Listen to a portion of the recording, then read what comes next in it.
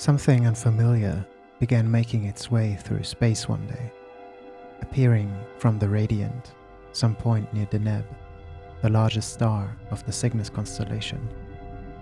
In fact, it was not just one thing, shooting across at immeasurable speed from unknown space towards our planet.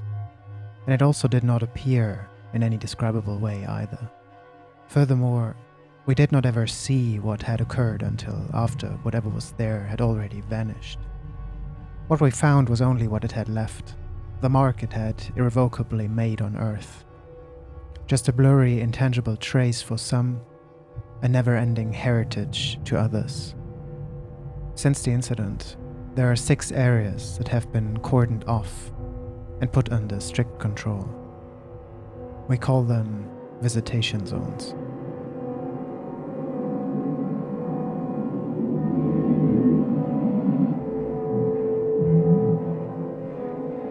Whatever had touched the soil, it seemed to have disappeared again before anyone could get close. What we did find was an intangible trail of destruction, inexplicable anomalies in the landscape, where laws of physics are changed like child's play, weather phenomena that seem to stop at the threshold, shimmering clouds that swallow anything passing through them, balls of lightning wandering up and down electrical lines, and skewed door frames that no longer lead into the buildings they were built into. What are now stretches of uninhabitable land were once vibrant forests, agricultural fields and lakes, but also populated towns.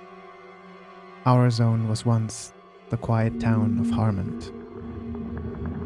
These zones hold uncountable mysteries, most of them thought to be inaccessible. Inside, born from its anomalous cradle, lie scientific wonders, artifacts that many believe hide the answers to the visitor's origin. Yet navigating through even the most sunlit path can be a risky endeavor. The best we can do is take one step at a time, observe, and try to learn a little more about it every day.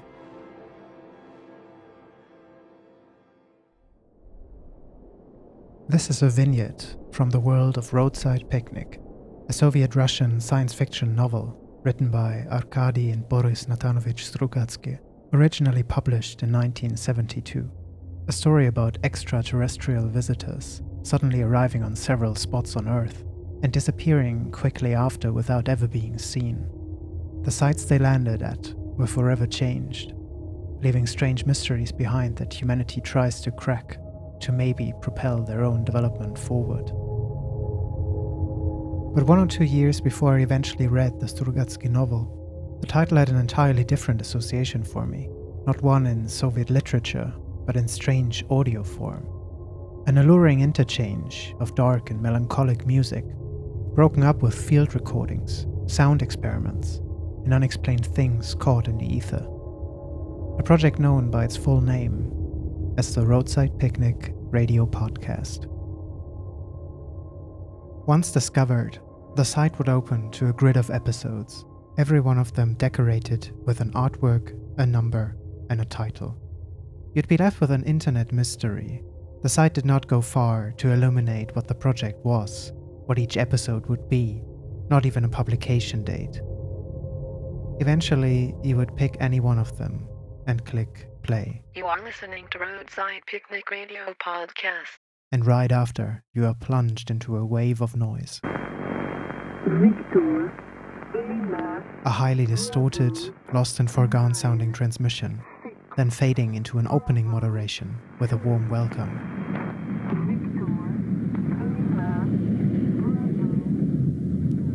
Hello, and welcome back to another episode of Roadside Picnic. I'm your host, Joshua. The theme for this month's segment is bleak and lost. you get a few sentences about the episode's theme, and sporadically a few remarks on the project itself. Bleak is defined as being bare, desolate, without hope. Lost is to have gone astray, no longer to be found. What follows is an orderly rhythm of 3 or more tracks, sounds and ambiences from a wide assortment of genres and sources. Between these sets, the host goes through the pieces one by one in ping-pong order, notes artists, album titles, and publication details.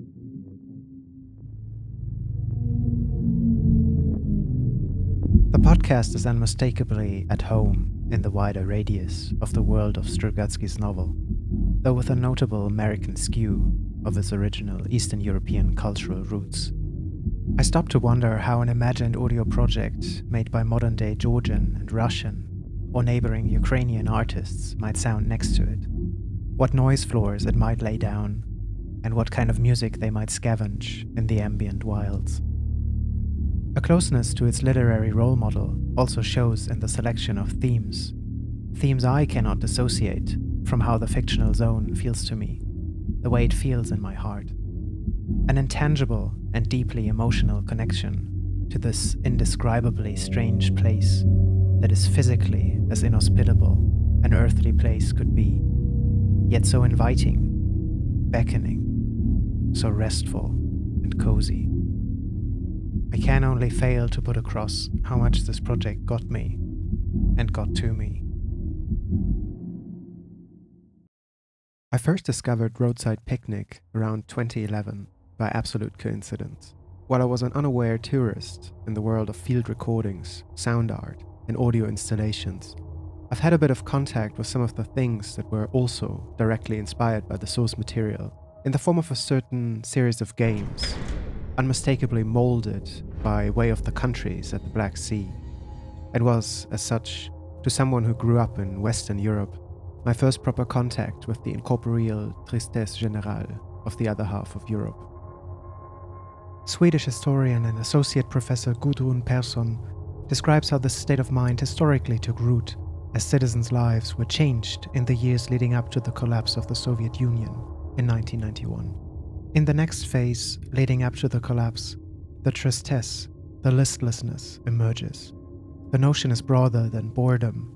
It is the mixture of tedium and resignation that is found in Soviet daily life, the sense of hopelessness. The tristesse was the antipode of the inflated proclamations and grew out of the gap between the public lie, the propaganda, and the Soviet reality. It is the general hopelessness that spread throughout the society, a society in which the younger generation had no prospects for the future. Under socialist realism, the culture was supposed to foster future generations of devoted citizens. It was out of just this proclaimed reality, rather than true reality, that the tristesse grew.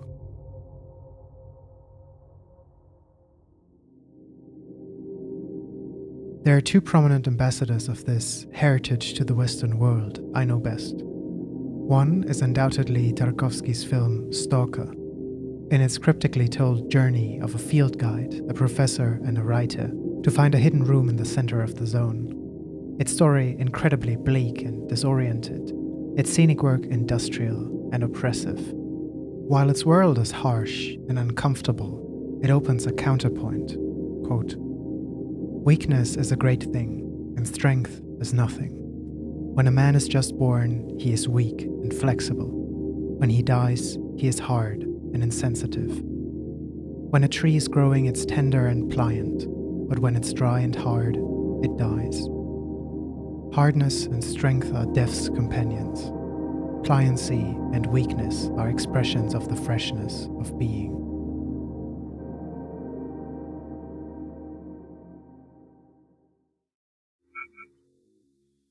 The second one, released a whole 28 years later, was my first proper contact in the form of the video game series S.T.A.L.K.E.R. A game where you take the role of one of many loners entering the zone to find riches unique to the Anomalous land. A point where the novel, Tarkovsky's film, and GSC's game series meet, as they all describe the irresistible attraction of the zone's mysterious artifacts and the wishes they grant to whoever survives the indescribable forces sealing them away from an oblivious outside world. Looking from 2009 into the present, the game series is followed by an undying mod community that has been keeping it alive for around 15 years, with signs only pointing to its reinforced continuity. If we want to find half of an answer to how a radio podcast created in Eastern Europe would sound like, we can take our ears to some of the most popular modifications created for these titles and the music they include. A milestone in this space is Misery and its countless successors. When you were scrambling into a shelter from the imminent dangers of the zone, there would be a radio sitting on a shelf playing a moody program interspersed with interference, all entrenched in the already heavy atmosphere of the game. It featured music from Soviet rock group Kino,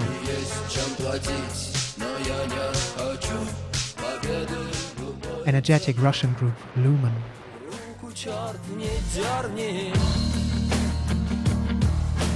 the subdued tone of Low,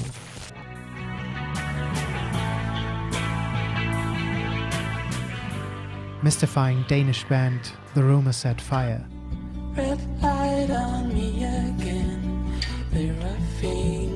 and even a bit of Johnny Cash. An enticing mix of tracks in Russian and English, laying out a spectrum of emotion, from the rebellion shouting "Get Free" by Major Lazer, to the strums of these mist-covered mountains of Dire Straits' Brothers in Arms.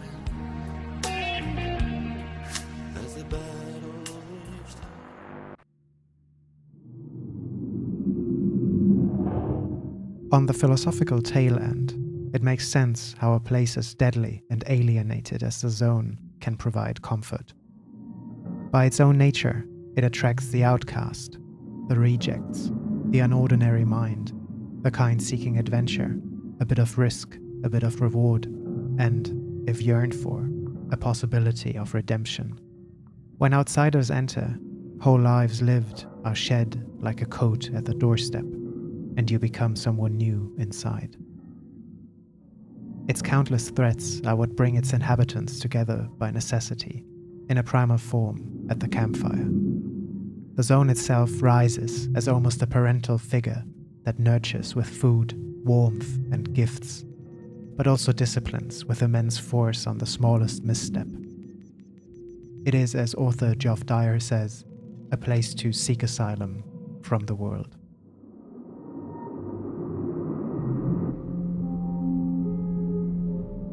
With the atmosphere of the games on my mind, it was only a matter of time until I made my way to their primary inspiration, the Strugatsky novel. I must have lost my tracking, because instead of spending the following days delving into the novel, I found Joshua Zucker-Pluda's radio podcast instead. Roadside Picnic was a companion for endless sessions on my own. It seemed like an expansive, distant, yet familiar world to plug into and be carried away.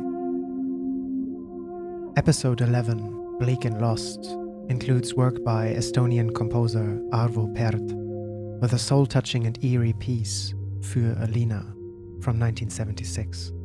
I found myself coming back to it, again and again. It led me to a quote that seems to spiritually capture my perspective on the project and how it accompanied me. In my dark hours, I have the certain feeling that everything outside this one thing has no meaning. The complex and many-faceted only confuses me, and I must search for unity. What is it, this one thing, and how do I find my way to it? Traces of this perfect thing appear in many guises, and everything that is unimportant falls away.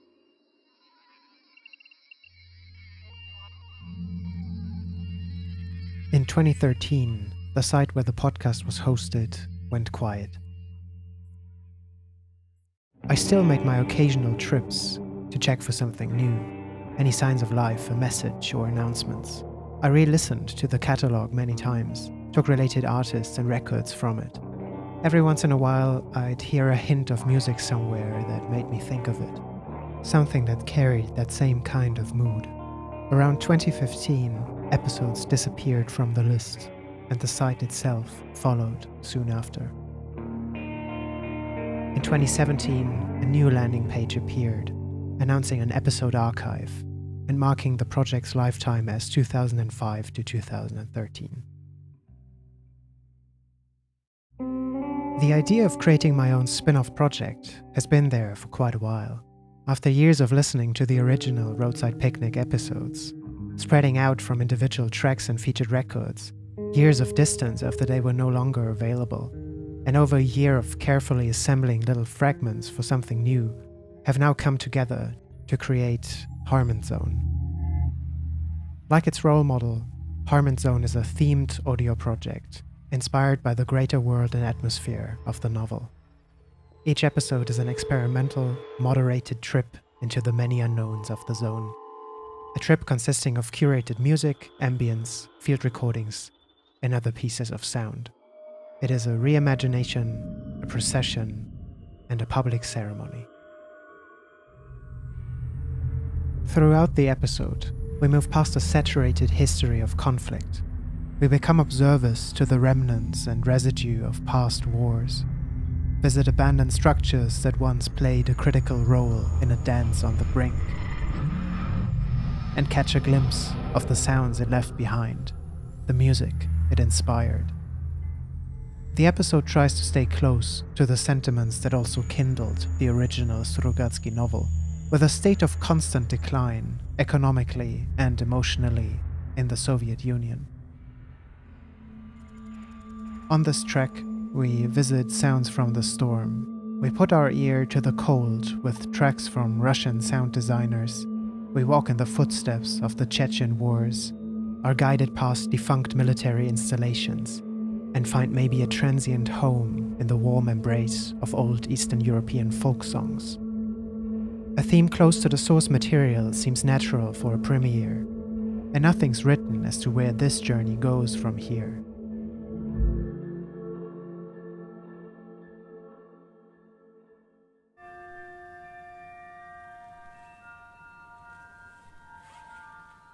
With that, I'm leaving you with the invitation to listen to this first episode of Harmon Zone. It is available with the original release article and in video form on the channel. You'll find links in the description.